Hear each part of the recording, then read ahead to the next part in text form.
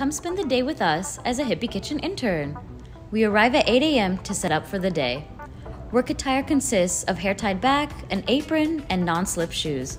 From 8 to 10 a.m., we set up our drink station, our equipment, and prep our line and reach-in. We also get our steam table ready. Everything is made in-house from scratch, and we pick fresh herbs from our garden. For other ingredients, we prioritize sourcing from local vendors. During setup, we take note of what's needed for the day and begin to prep for the week. Weekly specials are written out and posted both online and outside. At 10, we take a breakfast break. When orders start rolling in, we write tickets, prep drinks and sauces, and of course, prepare the items to order.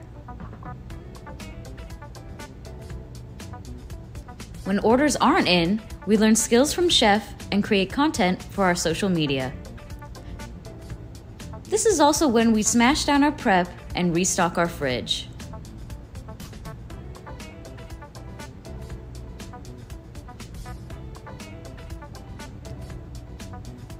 At closing, we take care to clean up, run dish, and break down the shop.